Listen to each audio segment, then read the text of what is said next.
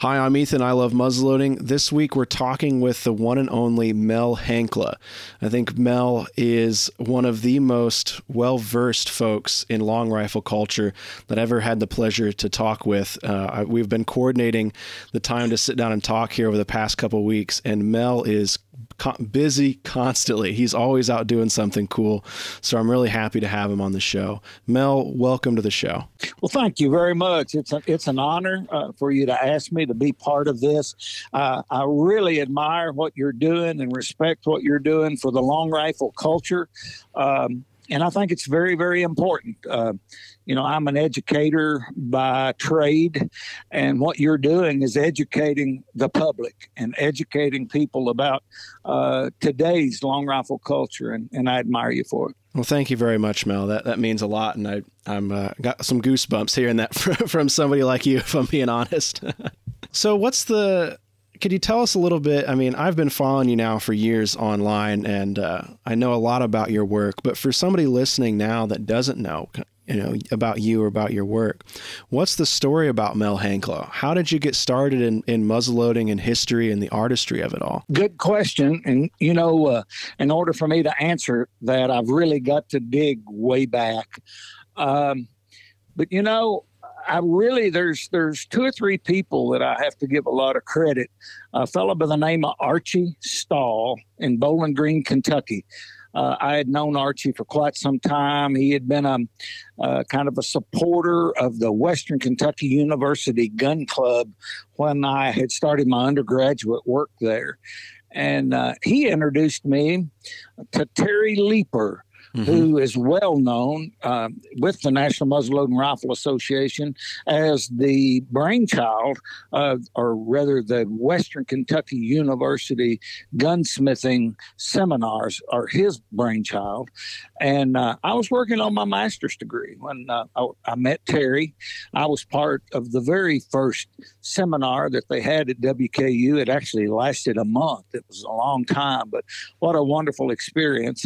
And for the next 3 or 4 years, I was kind of working behind the scenes with that and with Terry. However, as I was taking classes, a gentleman by the name of Jay Anderson was teaching a folklore class. And out of the blue, he started telling and talking about the National Endowment for the Arts. And he happened to be on the board. And I knew immediately at that time that something to do with the long rifle was right in the auspices of the NEA, the National Endowment of the Arts. And Terry Leeper had introduced me to Hershel House. And of course, everybody was, looks up to Hershel. He's been a living legend as long as I've known him. And to make a long story short, I ended up with the guidance of Jay Anderson. I wrote a grant to apprentice. It was the National Endowment of the Arts Apprenticeship Program. So I wrote a grant in 1984 that paid Hershel House $20 an hour to take me on as an apprentice. Wow. And what that did is, it's like he said that he had shown several people tricks of the trade, but he'd really never had the opportunity before to have the time to really get into the depths of building a rifle. And ultimately, I kept a shop in Hershel's shop for almost 3 years. So that's definitely my beginnings. And, I guess I should go on to say I'm probably known more for being a collector than anything. And for a number of years, I collected Hershel's rifles. And, it was I just started looking for them. And I think over the course of time, I've owned 31 or 32. And I would always sell one in order to upgrade to find another one that was better, a better representation. And about 1989 or 90, I sold basically the whole collection. I sold a dozen of Hershel's rifles for then unheard of prices in about 4 days. And I took that money and purchased the Jacob Young rifle, which was the rifle that had influenced Hershel more than anything else. So that was my beginning into the antique Kentucky rifle world. Okay. And then from there, it just grew.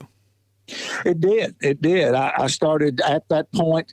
I've remained very interested in contemporary arms. However, it was at that time that I really started focusing, and Earl Lanning, another mentor, had taken me and introduced me to Joe Kindig, and I started going to the Kindigs and visiting that collection 2 or 3 times a year. And it just started growing. I know part of what you and I have talked about is a book that I published back in 2020 called Into the Bluegrass. But that book actually started 30 years ago. Really? And it was going to be called The Evolution of the American Long Rifle. And that's my interest in the long rifle had gotten to the point that and instead of, it's like with buying this Jacob Young rifle that was made about 1815, what it did is I started at the tail end of it, if you will, and started working my way back. Okay. And I'd had the opportunity to buy a real early rifle, about a 1760s rifle that was made in the Christian Springs region of Pennsylvania. Ooh. And it had just, I've really used it as a lifelong study, if you will, of the collecting that I've done has not been haphazard. It's been very much focused and tying things together, if you will. So have you always been a history lover? Or I guess my question is, did your interest in muzzleloaders and long rifles come first, or was it an interest in history back when you were studying in school? I really hated history when I was in high school. The teacher that I had was awful. It was not interesting at all. However, I think I was in such a hurry to get out of high school. I didn't like it at all. I actually graduated in 3.5 years. You were in a hurry. Yeah. And Christmas, my senior year, I started going to school at Lindsey Wilson College in Columbia, Kentucky. And one of the first classes that I took was U.S. history. And the lady that was teaching it, her name was Norma Dix Winston. And she was bound to have been 80 years old then. But she brought history alive. She made it interesting. And for the first time in my life, I really enjoyed it.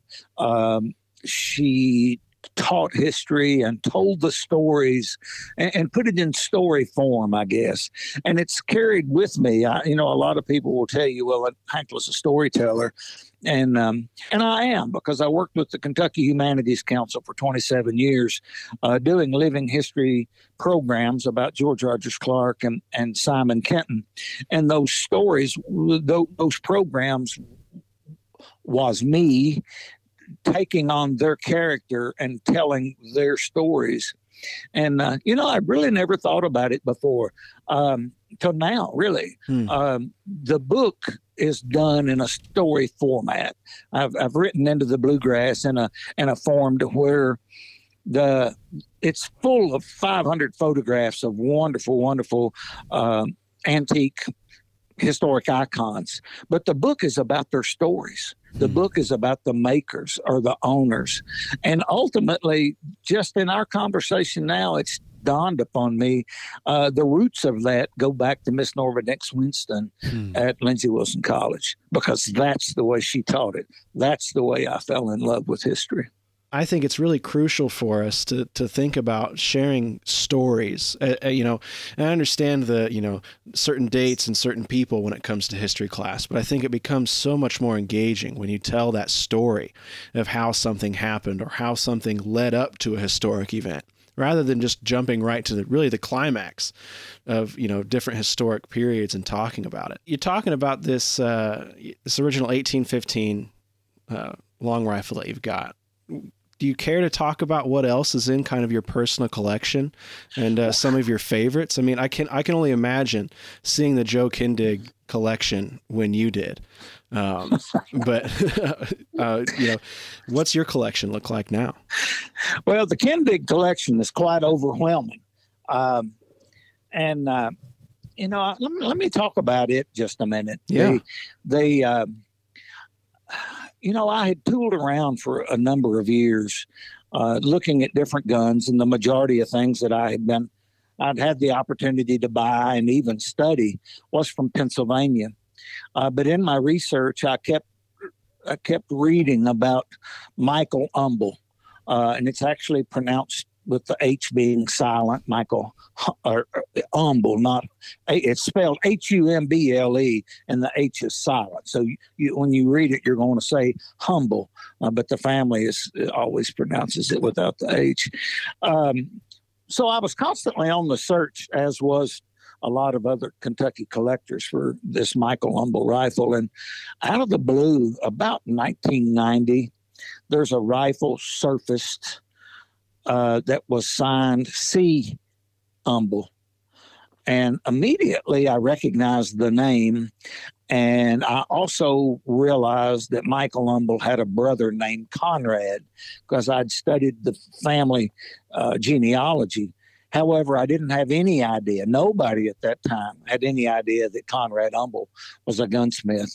And in just quickly, I mean, within a week now, having this rifle, the knowledge of this thing existing, we found Conrad Humble's will in Bourbon County, Kentucky, and it said, I, Conrad Humble, gunsmith of Bourbon County, Kentucky region, Virginia.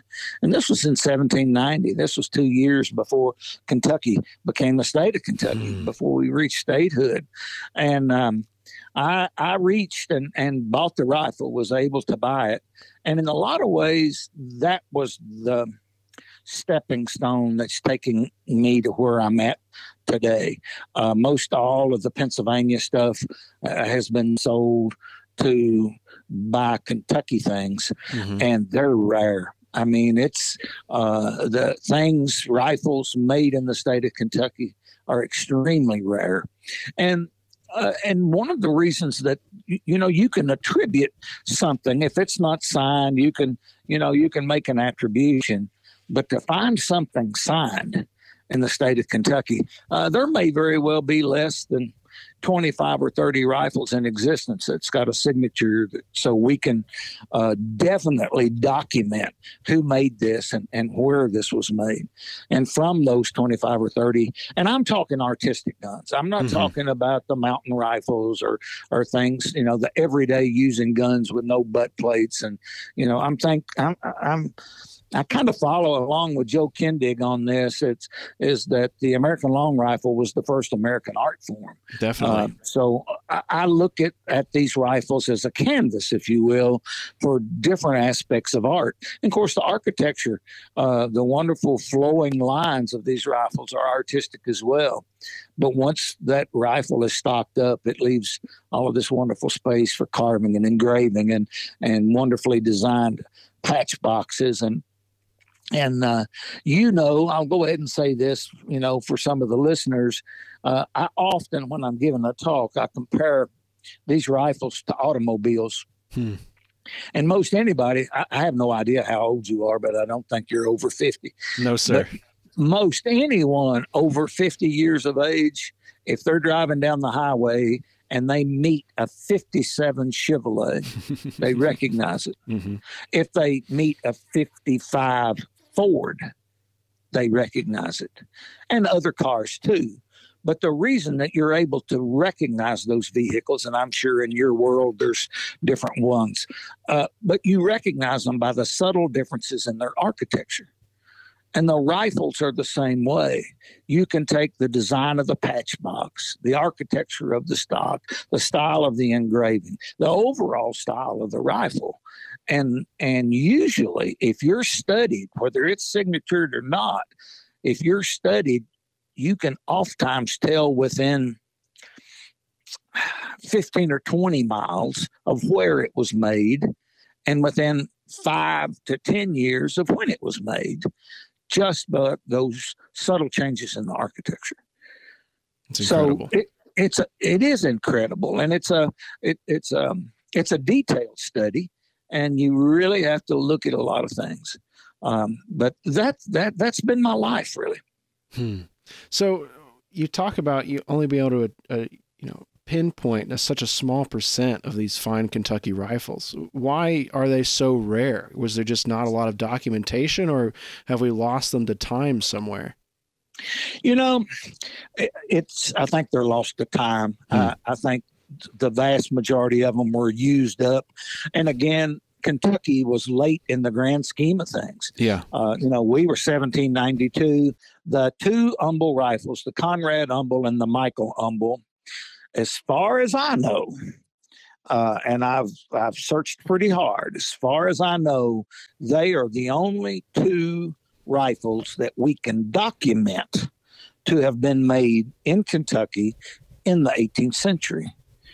And the reason that we can do that is they're both signed, and we know who made them, and we know when their makers lived and when their makers died. And then stylistically, we can also put them into the 18th century. But by 1800, Lexington, Kentucky was called the Athens of the West.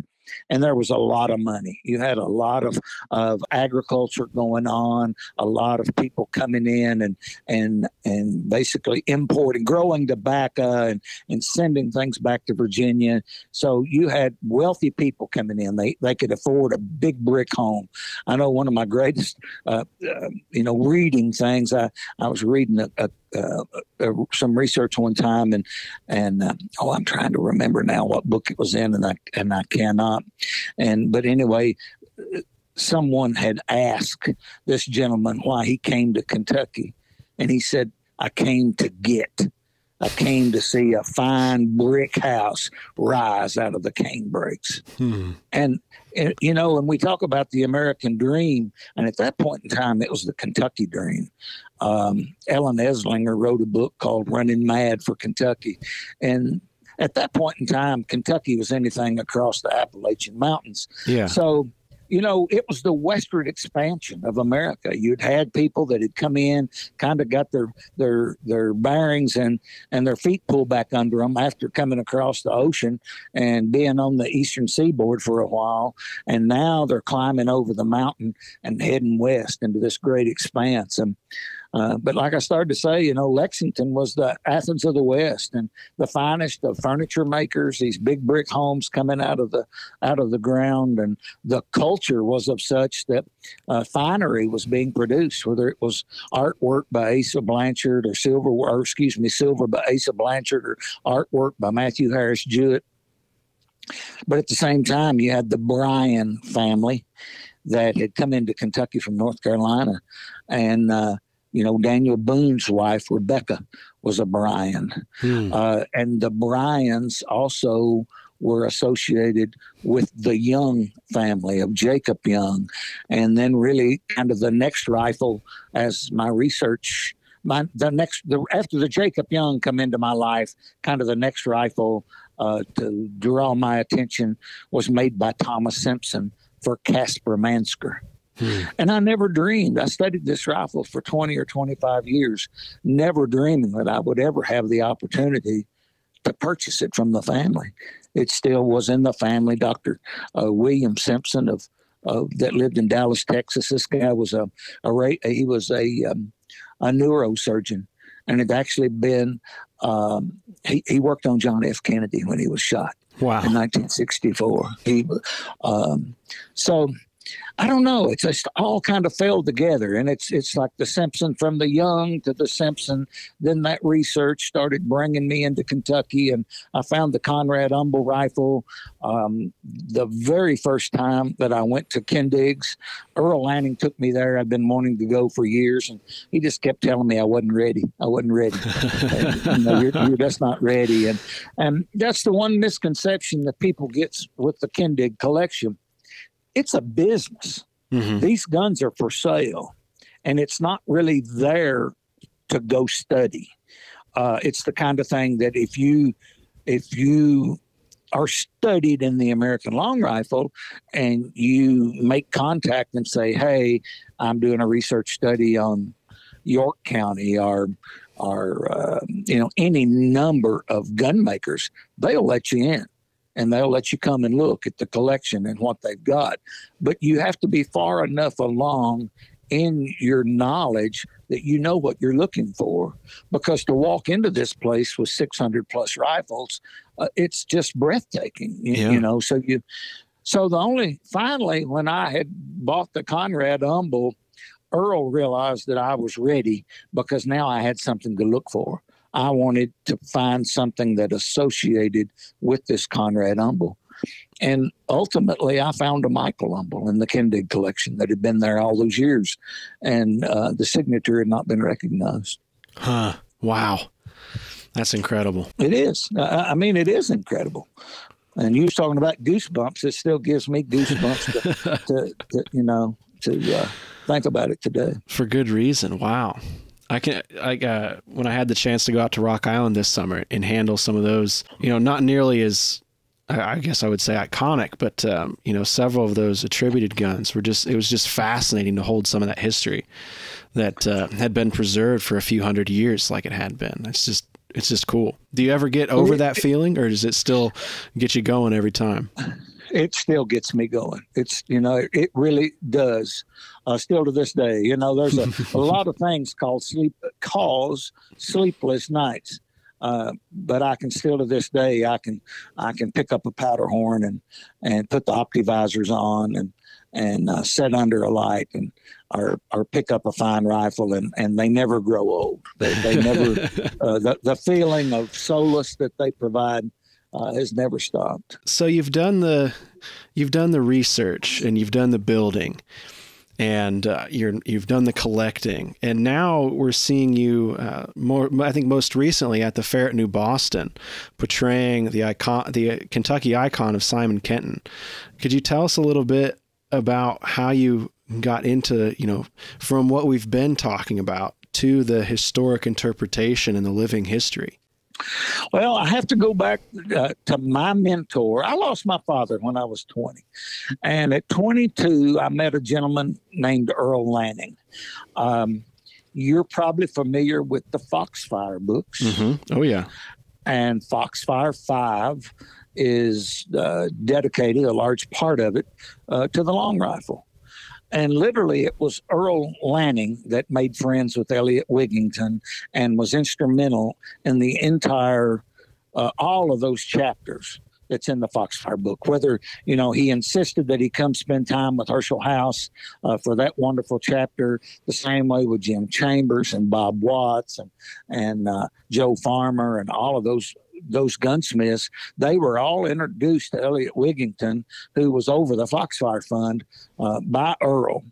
And I met Earl, when I was 22, and he kind of took me under his wing. And I know at that point in time, I was still hot on Hershel's things, and he was at my house one night late in the evening, and I'm sure there had been large quantities of alcohol consumed, but Earl had made the comment to me. He said, "You need to sell all of these damn things and buy one good antique rifle." And I said, "What are you talking about?" I said, This is the greatest collection of Hershel House rifles that's ever been assembled." And he said, "So what?" Wow. And it sunk in, Yeah. And it was soon after that I sold the rifles and bought the Jacob Young. But what that did is put me in a position. I was teaching school in Albany, Kentucky, and I hated it. I literally hated it. And anyway, I come home one Thursday evening, and the local paper was there, and there was a call for characters for the Kentucky Humanities Council, and the deadline was the next day. But when I read this, I knew that I could do Simon Kenton. And the reason that I knew I could do Simon Kenton is because my mentor, Earl Lanning, had spent 6 or 7 years researching Kenton, and to culminate in a bronze. It's called A Sound in the Wilderness. I forget the year that he produced this, but at that point in time, there were only 2 paintings or likenesses of Kenton known, and he was a very old man. And he had taken those to a police forensic expert in Atlanta and had Kenton's face rebuilt as a 20-year-old man. Wow. And he took that and did a bronze of Simon Kenton. So immediately when I saw this, I said, hey, I can do this. It gave me kind of an out, if you will, from the school systems. And I called the next day and they said, hey, if you want to hand deliver it here and have it here by 8 o'clock Monday morning, we'll accept your application. And I was, I was presented with a part, and I still present Simon Kenton today, 28, 29 years later. And the study of Simon Kenton has been a big part of my life as well. And matter of fact, I'm sitting here in my office right now. There was 6 years ago, there was a wonderful painting of Kenton at about 60 years old that surfaced by Cleveland, Ohio. And it had descended in the family and kind of got separated, and I was able to purchase it as well. So he's just been a big part of my life, as has been George Rogers Clark. As I was traveling around the country for a while, I was doing as many as 70 shows a year, first person interpretations of Simon Kenton. Wow. And but when the Corps, when the I guess it would have been the 200th anniversary of the Corps of Discovery, the Lewis and Clark expedition. Yeah. It dawned on me that everybody confused. When you said George Rogers Clark, everybody thought you were talking about Lewis and Clark. Yeah. And they had no idea that William Clark was George Rogers Clark, 18-year younger brother. Yep. They had no idea that George Rogers Clark was instrumental in the founding of Louisville, Kentucky.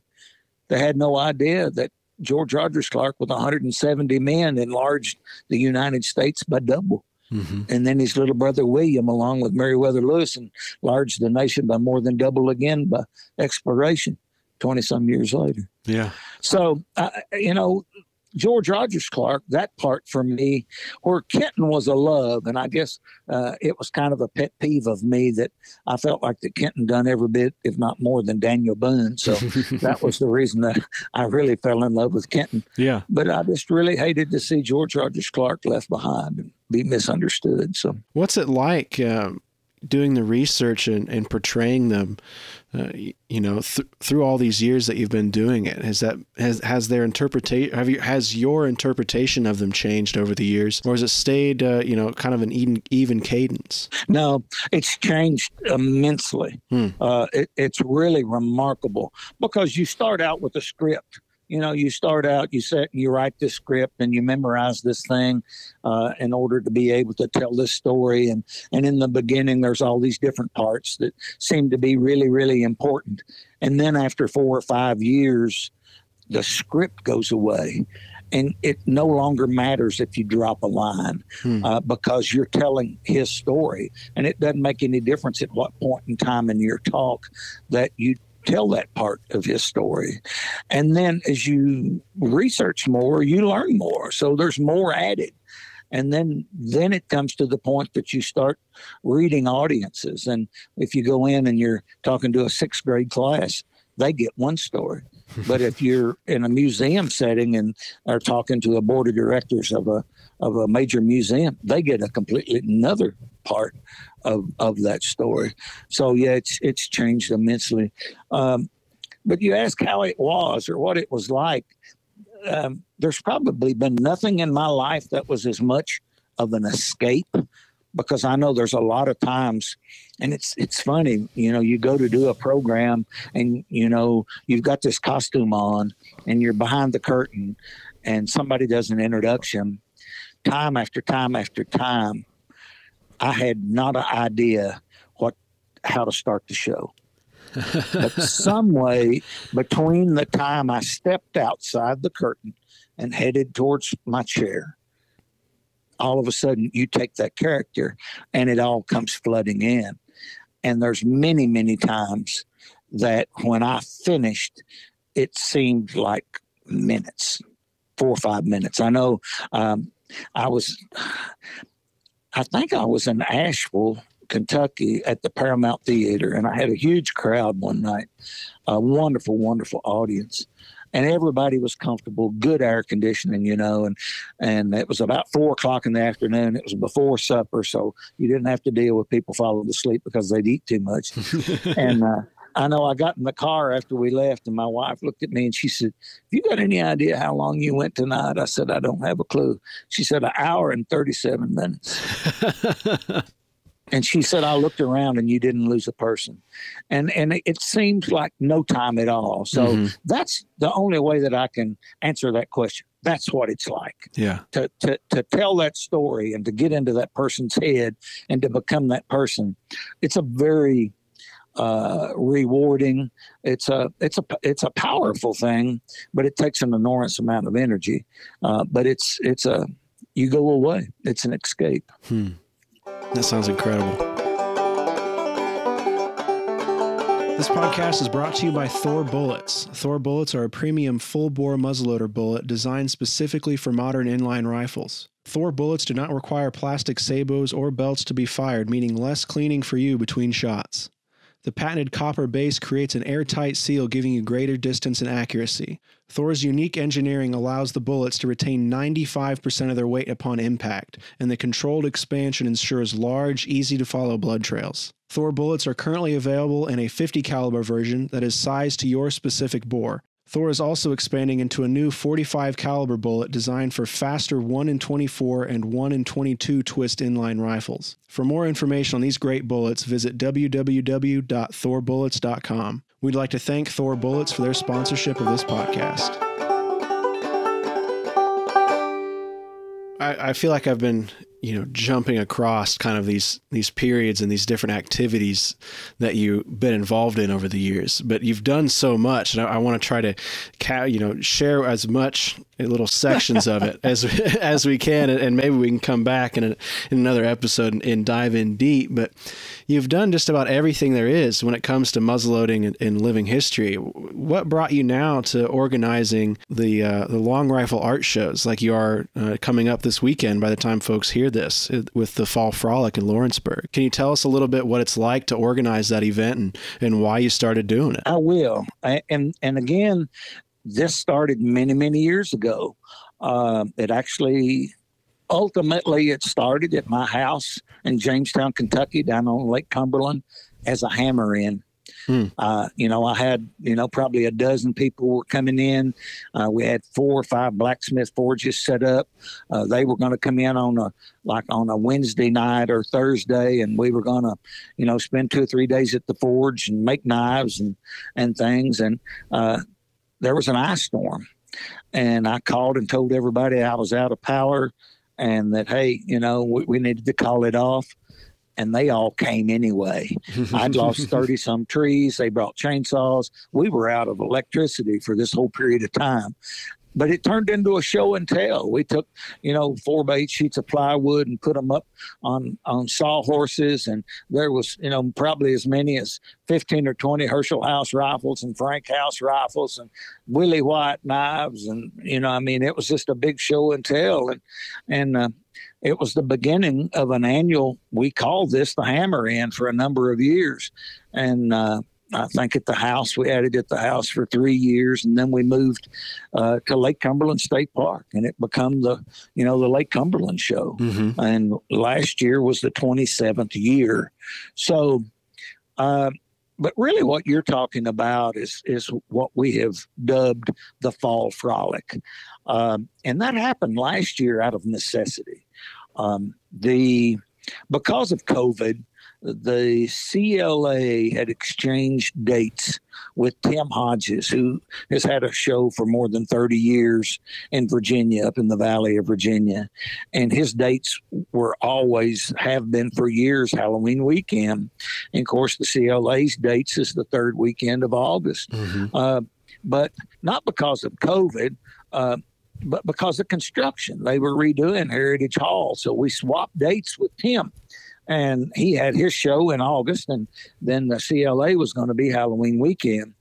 And 4 weeks, exactly 4 weeks to the day before the CLA was to take place, the people at Heritage Hall called and canceled out. They'd run into a plumbing problem, was not going to have the facility ready.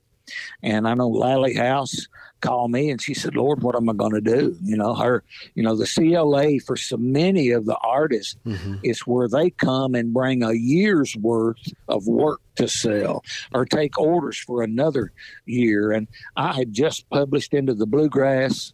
I needed to sell books. Yeah. And I told Lally, I said, hey, let's have a show. Let's find a place. Let's have a show. And so Frank got on the phone and started calling around, and he's actually the one that come up with the facility in Sharonville, Ohio. But it wasn't me. It's not just me. This show, the Fall Frolic, is very much a partnership between Frank and Lally House and my wife, Angela, and I. And it takes all four of us to do it. We've all got a job. We all know what we're doing. The show was born out of necessity last year. We had 58 tables and 842 people through the door. And it was in the middle of COVID, but we were careful. We wore masks, and we didn't intend to do it again, but everybody wanted us to do it again. So, but the venue at Sharonville was horrible. They were horrible to us. They were horrible to work with. And it was in a situation there was hard, food was a problem, and it was hard to get to on the north side of Cincinnati if you were coming from the south. So the reason we'd found Sharonville to begin with was the people at Lawrenceburg. Frank had called them first, and the girl there had said, hey, we'd love to have you, but we're shut down. But Lawrenceburg or Sharonville will take you. So we went back to Lawrenceburg, and it is wonderful.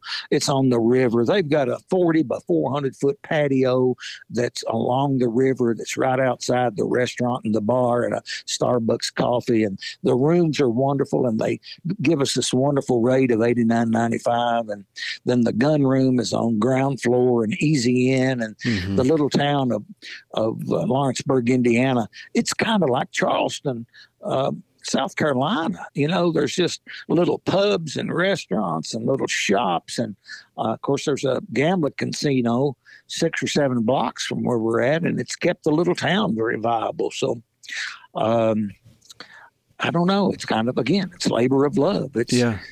And what we've continued to talk about with this show is we want it to be a promotionary kind of show. It's like I told you at the beginning, if you want to come and bring information about your podcast and what you're doing, you bring it. We'll see to it that you get a table. The NMLRA is coming. The NRA is coming. The Kentucky Longrifle Association is coming. And what we're wanting, we've been asked a lot, well, don't you think this is in competition with the CLA? And it's exactly the opposite. Because the CLA, we've give them 2 tables to promote the CLA. And this is the kind of show that anybody can walk through the door, pay their $10. If they like what they're doing, they can go over and join the CLA and become a member. And so we want it to become known as an event that gives back. And Frank come up with a wonderful idea last year. We bought a knife from Joe Seabolt. And we paid Joe face value, exactly what he wanted for that knife. However, Joe had to sell the tickets on it. And we sold tickets for $5 a piece, which brought people to Joe's table. Yeah. And he got to talk to them about the knife. And then on, I believe it was 2:00 in the afternoon on Friday, when it was kind of the ultimate crowd, we gave that knife away.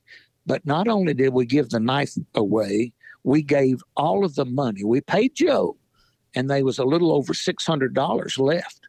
So we took that money and divided it into 3 pots. I believe it was 200, 100, and maybe it was 50. I don't remember, but you get the gist of it. So we give the money back, but we give it in show bucks, so that money that had been spent on that knife went back to the artist. It was only to be spent at the show. And this year we're going to do 2 knives. Steve Alvenshine has done that. We're going to give his knife away on Friday.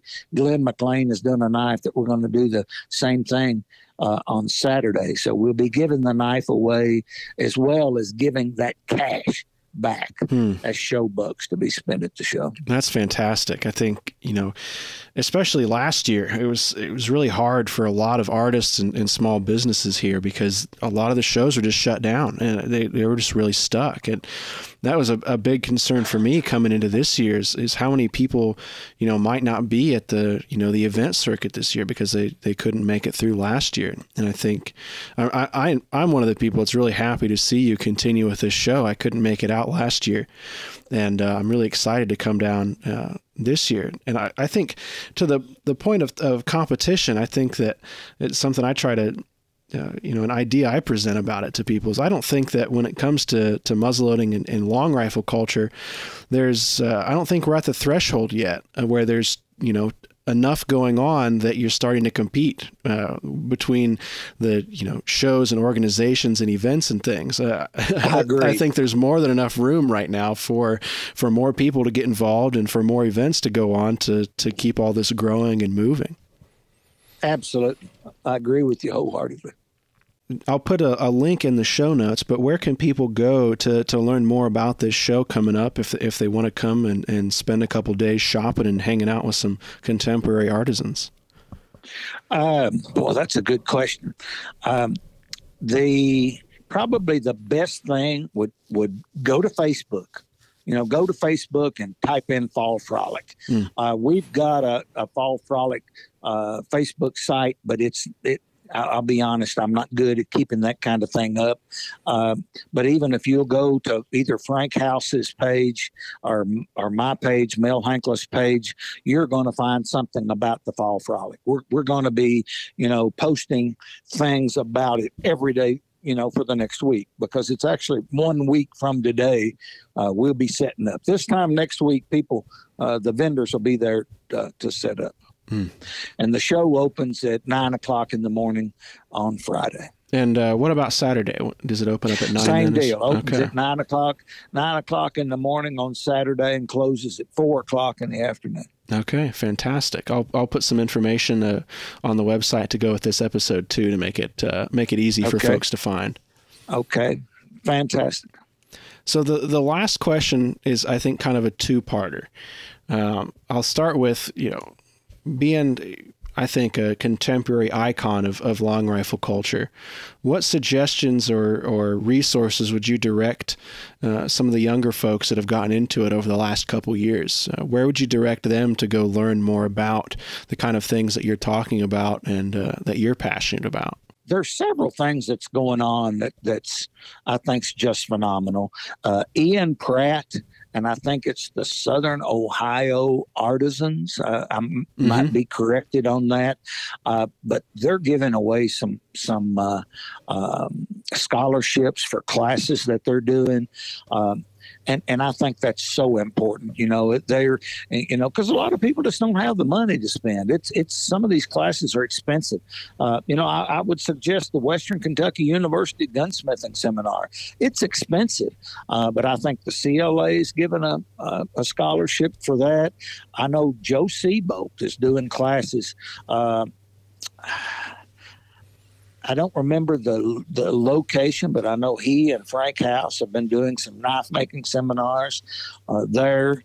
And I think there's scholarships for that.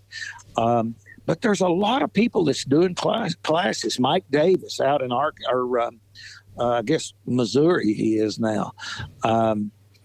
There's just a lot of classes. And if you're really interested, I'd study the original rifles. I remember, a few years ago, 15 or 20 years ago, I think, the contemporary guns, some of them lost sight of what they really were. It was kind of like, I don't know, when you was a kid or not, you may not have done this, but when I was in, kindergarten or first grade, they'd put you in a circle and they'd have somebody whisper something into somebody's ear. And that guy would whisper it again and it'd go all the way around the circle. And it wasn't anything like it started out to be. And that's kind of what the contemporary gun was doing for a while, is people were building contemporary rifles by looking at contemporary rifles by somebody that had looked at a contemporary rifle and they'd really lost sight of what that original concept was. So I would really encourage anybody that's really wanting to build any of the art forms from the contemporary world, whether it's powder horns or knives or tomahawks or long rifles, to look at the originals. Buy Joe Kindig's book. Buy Peterman's tomahawk book. There's several powder horn books, but buy Jimmy Dresler's powder horn books.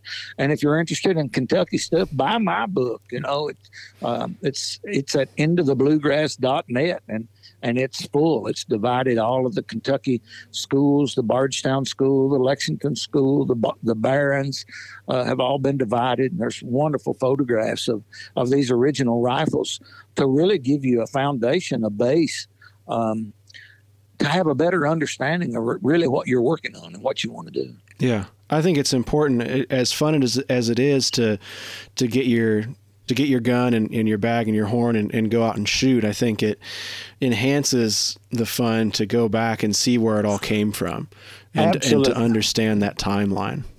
Absolutely. Couldn't agree with you more.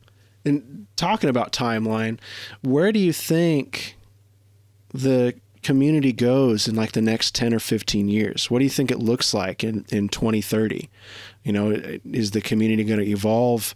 Long rifle culture going to change and evolve more? Or do you think it's going to, is it going to be a fast change or a slow change?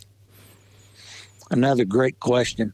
One of my greatest regrets is that when we formed the Contemporary Longrifle Association 26 years ago now, I so wish that I'd had the foresight to have developed some kind of a measuring instrument, some kind of a tool to record and have a baseline measure of the art and the quality of the contemporary art of that day, of 26 years ago.